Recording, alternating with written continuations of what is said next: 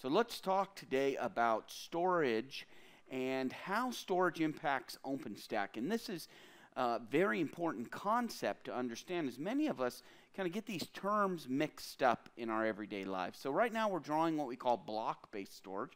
So there's three types of storage: block, file, which we're drawing here on the screen right now, as well as object-based storage. And it's important that we understand where these technologies fit within an OpenStack environment and how our applications are written to leverage these type of technologies. So it's important to note here, and we'll draw out the object-based. Object-based is essentially calling small blocks of data through HTTP calls, typically, to an API that then writes down to the disk, maybe through the Swift API or RESTful HTTP API, or there's several ways to do that. So again, block, file, and object are the three basic storage types.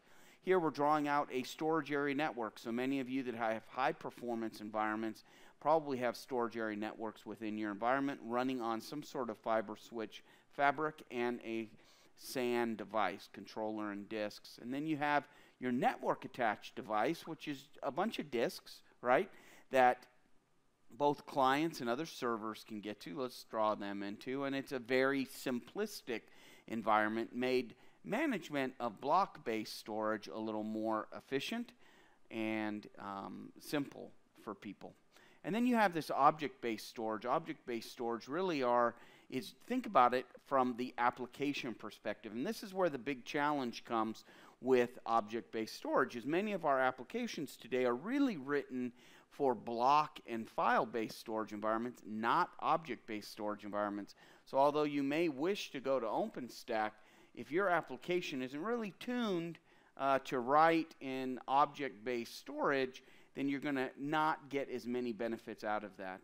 One thing to remember also about object-based storage is it's like the old days. The server really has the storage and the compute power on it. The application resides on top there in Swift, an OpenStack project, and others. There are others that do object-based storage as well.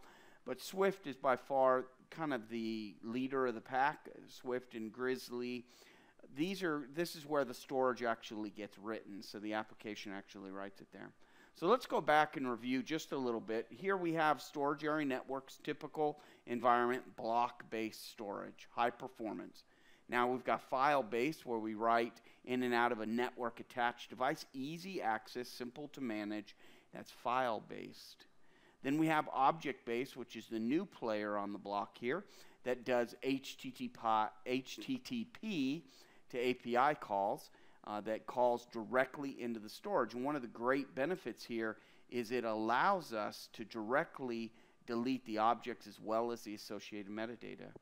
So your block and file-based storage are really your traditional open technology, IT environments, and object is really OpenStack.